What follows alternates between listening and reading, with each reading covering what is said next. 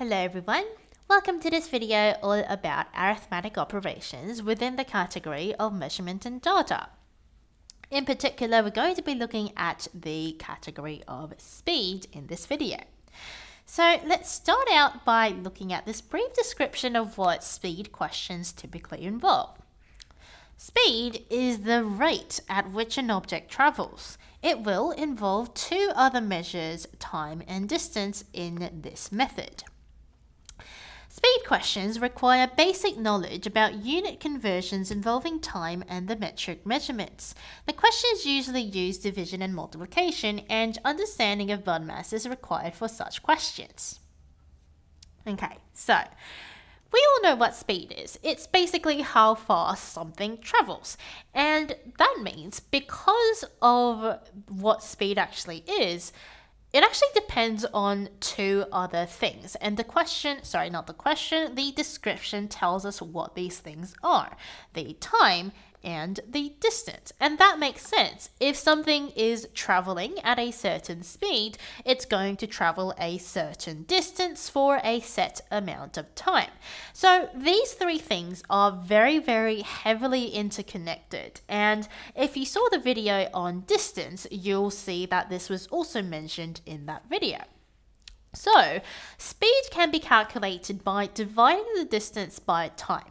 But the thing is, personally, when I study speed, distance, and time, because of how interrelated these three things are, and the equations are all very, very similar, I found it quite difficult to remember the correct formula. And sometimes I would use the wrong formula, and well, that obviously has catastrophic effects. So what I actually do instead of memorizing these formulas is that I actually use what's a handy trick known as the distance, speed, time triangle.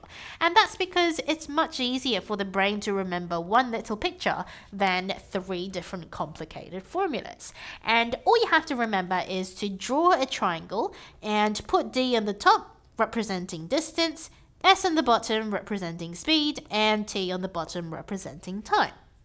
So this triangle tells you all the formulas that you need to figure out distance, speed, or time.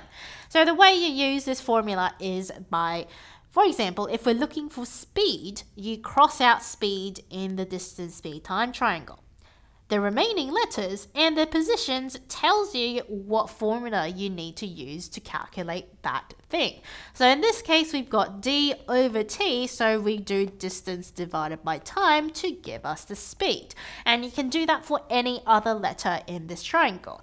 If, for example, I wanted the time, then you would cross out the time and you've got distance divided by speed to give you the time. Or if you wanted the distance, you cross out that one and you've got speed times by time to give you the distance. So you can see it's a very, very easy way of remembering all the formulas you need for this specific topic. So other than that, the other key thing to talk about are unit conversions. And that's because, well, depending on what units you're representing the speed, then the calculations can be quite difficult. Sorry, not difficult, not necessarily difficult, but different. So if you're representing the time or the speed, for example, in 60 kilometers per hour, but then the answer wants something in meters per second, you need to be able to convert these two different units, because if you're dealing with kilometers and meters in the same question, you can't go ahead with the calculation until both of them are the same unit. And the same goes for the hours and the seconds. Both of these are different units for the same measure, so they tell you different things. And that doesn't let you compare those two numbers together equally.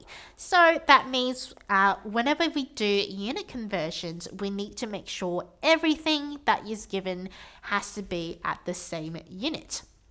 So one kind of tip that I would use for these kind of things is actually to use the units or consider them like normal fractions. And so, for example, if I wanted to take a random number, maybe 36 kilometers per hour, and I want to convert it into meters per second.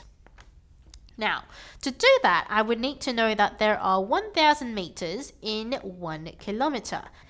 And you would also need to know that since there are 60 seconds in 1 minute, 60 times 60 seconds are in 1 hour.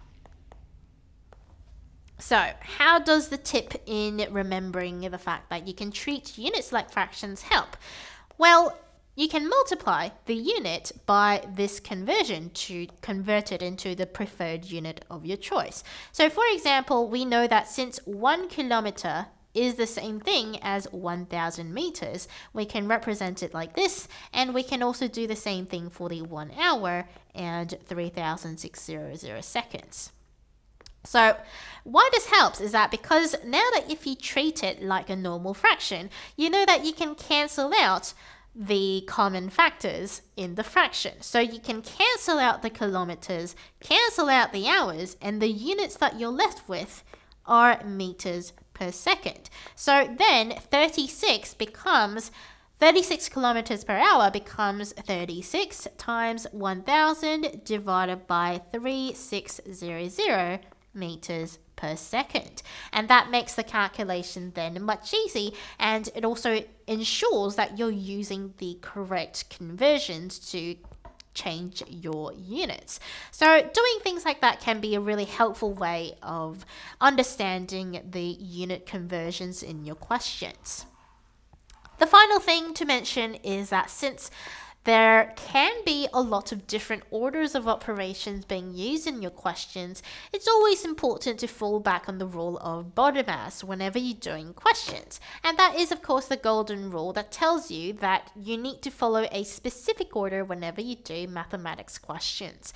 And that would be that brackets always have to come first, then your orders, which includes things like indices or roots, then your division and multiplication, and then your addition and subtraction.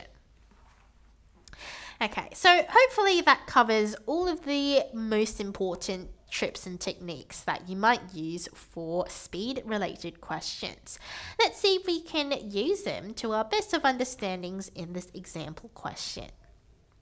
Now, in this example, we're told Becky's mum was in a rush and needed to travel 48 kilometers in 20 minutes.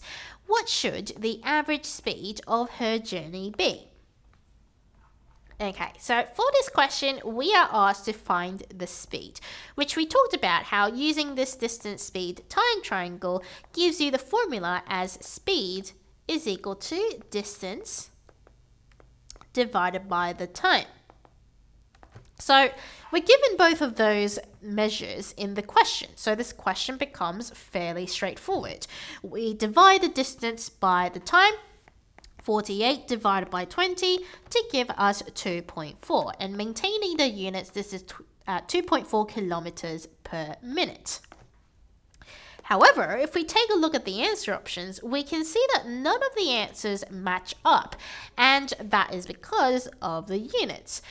Even if this is the correct speed, it may not necessarily be the one the question wants. And if you take a look at most of your cars that you drive, generally speed is represented in meters per second or kilometers per hour. So because of that, we're going to need to do some conversions here.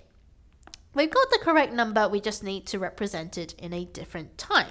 So if we have 2.4 kilometers per minute, and by the looks of things, taking a look at the answer options, the other unit that we could use is kilometers per hour. We want to convert this into exactly that. So again, what I would do is you could treat this like a normal fraction. We know that there are 60 minutes per hour. So multiplying that to the original speed gives you the correct conversion because the minutes cancel out and you're left with the units of kilometers per hour. So the maths just becomes 2.4 times by 60 kilometers per hour. And that gives you 144 kilometers per hour. So we can see the correct answer was option C. Alternatively, when this didn't work out, we could just take a look at this equation again and convert the data given in the question to the necessary unit first. So 20 minutes, if we wanted to represent this in hours, since there are 60 minutes in an hour, this would be equal to 1/3 of an hour. So then we apply the exact same formula. We've got 48 kilometers and we're dividing by 1/3 of an hour, which is the same thing as taking 48 and multiplying it by 3, giving us the exact same answer of 144 kilometers per hour. So that would be another method that you could use if you're not too sure of how to go with the fraction kind of method that we spoke of. Both of them are completely valid methods of tackling these questions and provides you with a bit of flexibility in what you can do when you want to answer questions of this type. So that would be the general strategy that you would use in speed type questions.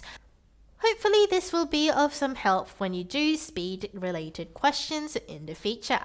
Thanks everyone so much for watching.